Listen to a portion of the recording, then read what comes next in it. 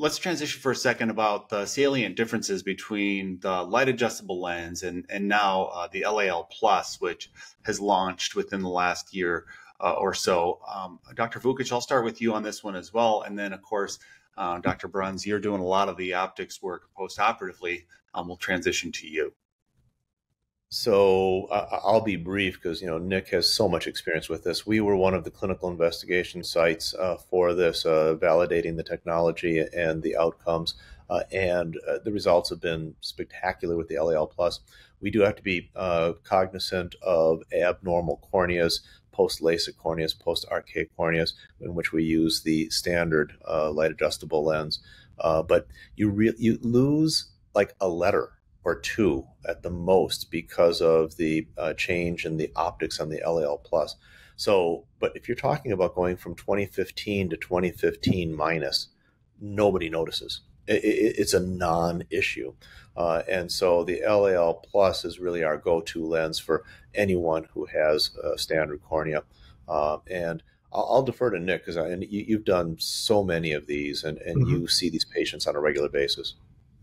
Yeah, I mean, the big difference, the LAL Plus does have that central asphericity that's going to provide a little bit more depth of focus. And it really does provide a little bit. I mean, but when you're searching for perfection, a little bit goes a long way. And it does give you just a little bit of an enhanced depth of focus. So most of our patients on average were between minus 0.75 and minus a diopter in the non-dominant eye. And that gets them J2 pretty comfortably. It really does. And the way the defocus curve is set, it also equates to 20-25 plus distance vision in that minus 75 eye. So it works in both directions. I mean, the difference is that it just has a little bit extra, but if you look at the data, it does, I think you lose a line, or a letter at distance with the LAL Plus. And like John mentioned, 2015 versus 2015 minus 1, it's a non-factor in most patients. Now, for our virgin corneas, healthy eyes, LAL Plus all day. That's what we do because these patients have every benefit without giving anything up.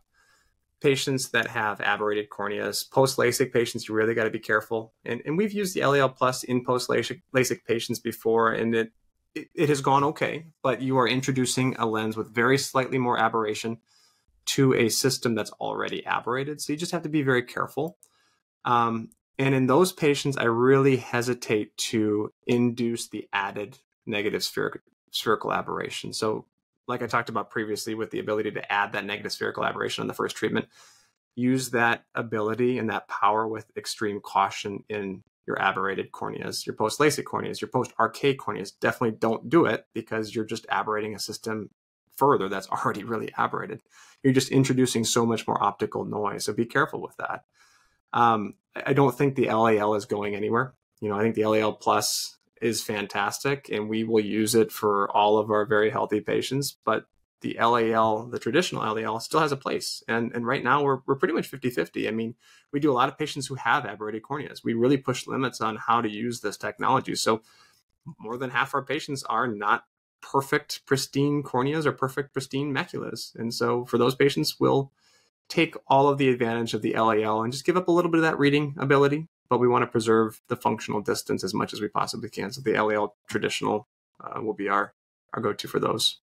We have this entire generation for which the LASIK stopped working. Okay, I'll put that in quotes, but 25 years ago they had LASIK and now they've got nuclear sclerosis or they've had some change in their refractive error and the LASIK wore off in their opinion. But of course we know what's happening with the lens. And they're actually the ones who understand the value, the personal value of not needing glasses, and they want to go back to not needing them. And they're way more motivated just as a group. So yeah, we see a lot of post-refractive patients now, and they're drawn to this technology. They do their homework and they find out what we can offer. And so, yeah, as Nick said, about half of our patients are in that category. And quite frankly, we're very happy to have the standard light adjustable lens, which is just a go-to for those. Well, and it's such a nice category to have something for people who you already made happy in the past. to come back at another stage of their life for this and as part of cataract surgery, but also for a potential refractive lens exchange even before cataract surgery is done. And Nick, I'm really glad that you said what you said, because some practices ask, okay, so so how much longer are you going to use the first LAL, the traditional LAL? Is that being phased out by your practice? And it sounds like you've got a real use case for both, which is exciting to hear. Yeah, it's not one size fits all. It's not. And just like the lens and the adjustments are themselves, they're not one size fits all. You can't just categorize every patient. You have to look at it case by case. So look at the cornea. I mean, at the very least, look at the pentacam. Obviously, you're going to. The topography. If you have an aberrometer, use it. Look and see where the aberrations are, what kind of aberrations they are. And, there's no steadfast rule for how many aberrations are too many. We're kind of getting a feel for it. And so basically, if they're post-refractive, we pretty much stick to the LAL for now. And we're pretty 50-50, but both, it's great to have them both. So I would encourage RxSight not to phase out the LAL, because I think there's a spot for it.